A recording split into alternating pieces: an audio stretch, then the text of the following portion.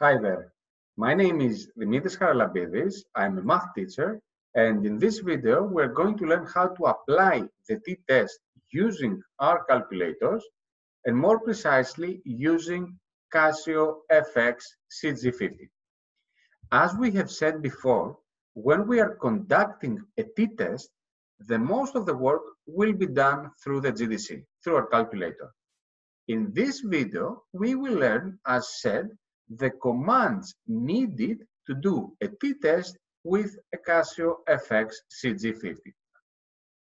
First of all, we should know that in order to do the t-test, we should have the values of two different samples, of two different data sets.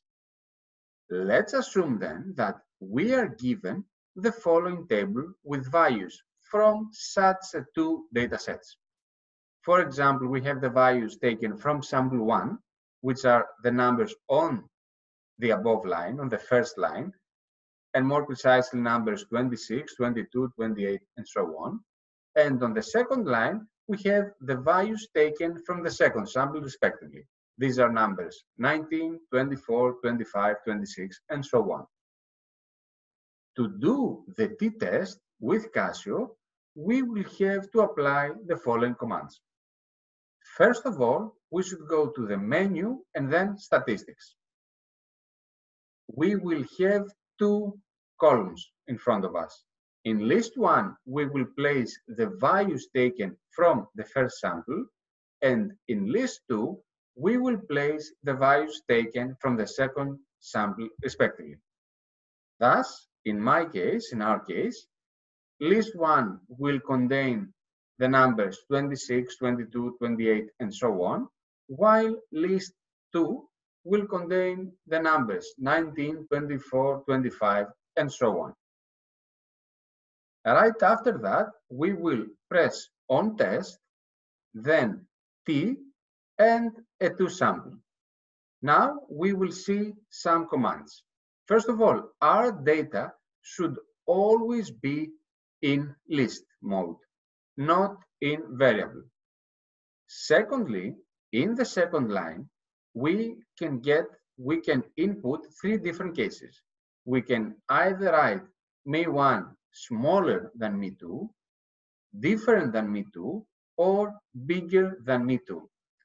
It depends on the alternative hypothesis we have on that specific example. Moving on, list in bracket 1 should be list 1, list in bracket 2 should be list 2. Basically here, our GDC asks us from where to get the two samples.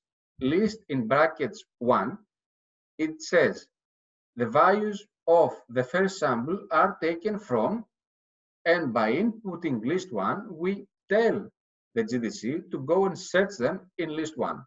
Similarly, we tell the GDC to go and search the values taken from the second sample from list 2. About the frequencies, they will be both equal to 1. Don't forget to have the pulled on, and finally you are able to perform the t-test by pressing execute.